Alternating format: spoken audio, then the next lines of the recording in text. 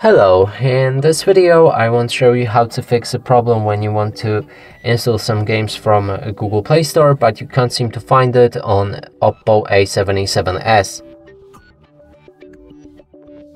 And to do this, first let's open a Google Play Store and inside try to find games like Call of Duty. And as you can see, the icon is right there, but if I click on it, nothing happens. To fix this, go back, click on your profile picture in the home page and enter settings. Now select the family and go for parental controls. Here you can disable parental controls entirely or open apps and games. Enter the PIN code and increase PG to at least 16.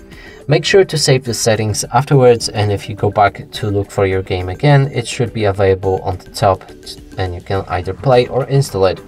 And that's it for this video. Hope you like it. Please consider subscribing to our channel, leave a like and a comment below.